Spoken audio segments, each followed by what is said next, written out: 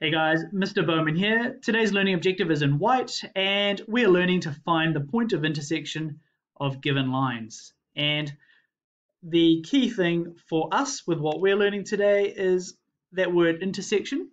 And I've got an example on the right hand side. There will be some other examples that we go through as well. The point of intersection is the point at which these two lines do cross each other. So if you think of two roads and the meaning of an intersection in that sense, it's when two roads or two paths or two equations, they cross each other, and that exact point is the point of intersection. So how we solve these types of questions, we're going to do something called solving by substitution. So it's a new skill. This is a very complicated skill relative to what we've been doing so far, so it isn't a big step up. And what we're going to do is, one, I always start off with by writing my equations next to each other. So I call them 1 and 2. And at that point here, we've got a given y value and a given x value. And for both of those equations, the x and the y have the same value. And what I'm suggesting we do is, we know the y in both of these equations, they are mathematically the same thing. So that means y is equal to negative 3x minus 2, but that's also going to be equal to x plus 1. So what we're going to do is we're going to equate the two sides. So negative 3x minus 2 is equal to x plus 1.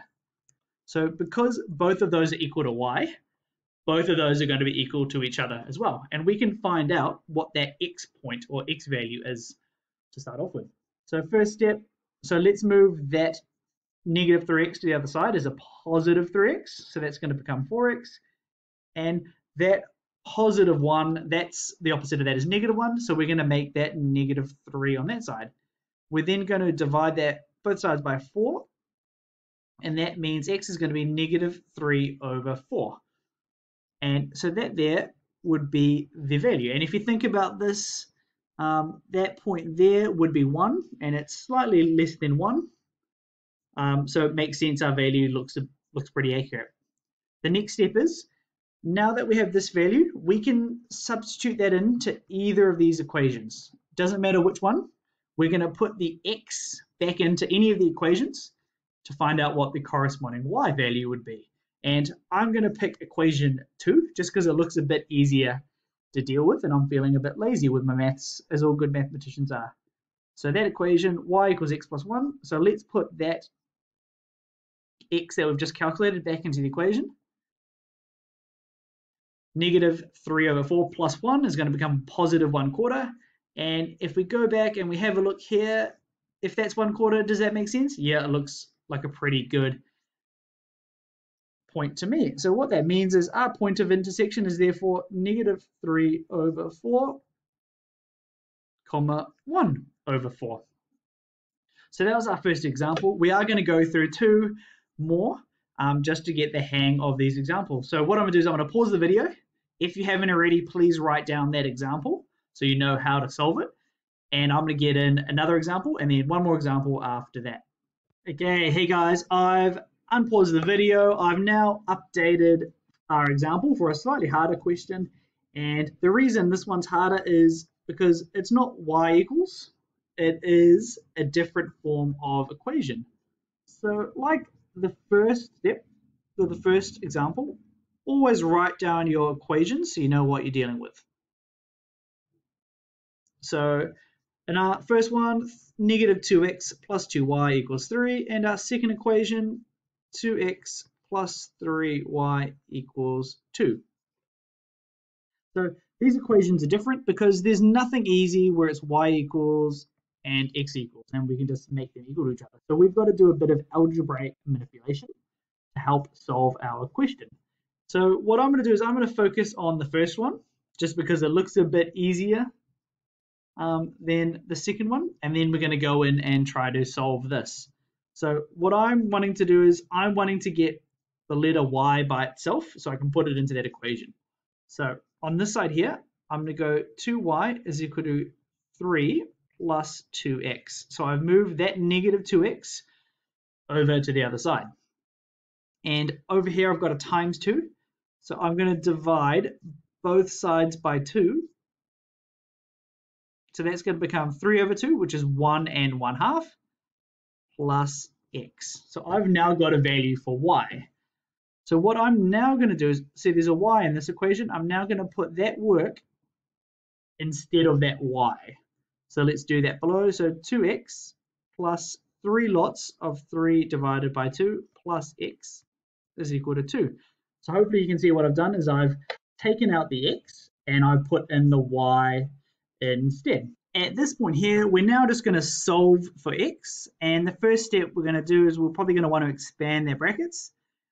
So 3 times 1 and 1/2, well that's going to become 9 over 2, and then 3 times x, that's going to be 3, and all of that is going to be equal to 2. And then what this comes to is that comes to 5x is equal to 2 minus 4.5, and 5x is going to be equal to negative 2.5. X is going to be equal to negative 2.5 divided by 5, and that means x is going to be negative 1/2. So through the substitution that we just did, we've figured out that this point here, that x value is negative 1/2, and if you look at the graph, that does make sense. It looks like it's exactly 1/2 along the x-axis. Now that we know that point, we can substitute back in to find out the corresponding y value. So it doesn't matter which equation you put it back into, you will get the same answer. But because we just dealt with the second equation, let's go back to the first equation and see what that would do. So we're going to go negative 2, and we're going to put in the negative 1/2 there. So that we found out an x, we've taken that x out on the other side. We're going to add 2y, and that's going to be equal to 3. And we then go through, we use our algebra skills to find out what that y value is. So negative 2 times negative 1/2, well that's going to be positive 1, plus 2y is equal to 3. 2y is going to be equal to 2, which means y is going to be equal to 1. And if you have a look at our graph, well that makes very good sense given that that point is definitely between 0 and 2. And that means our final conclusion, therefore our point of intersection is going to be negative 1/2, comma 1. There you go. So hopefully that makes sense. And that was a very complicated question. And what I'm going to do is, if you haven't got this example down, please write it down with the working. Hopefully your working is a bit more logically set out than mine, but just going to draw an arrow because once we got from that x, that bit of working goes up that way. And then our final answer goes from there. So I'm going to rub out all this, and we're going to start our final example with one of the special lines used here. Okay, and we're back with our final example. We've got 2 lines. The red line, negative 3x plus negative 3x plus y equals 4. And we've got our second line, which is a special line. And because that is running through the y-axis and it's horizontal, that means that equation, that line or graph will have an equation of y equals 2. So just like we do for the other examples, let's always write down our 2 equations. And we then look to substitute. And for us, it's been made extra easy. We already know a value for y, so we're going to put that into that equation. So negative 3x plus 2, that's going to be equal to 4.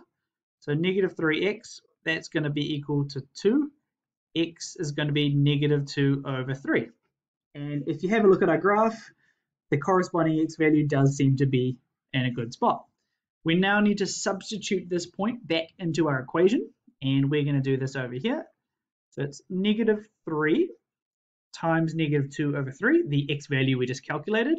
We're going to add y, which we don't know yet, and that comes to 4. Now we're going to mathematically calculate what y is.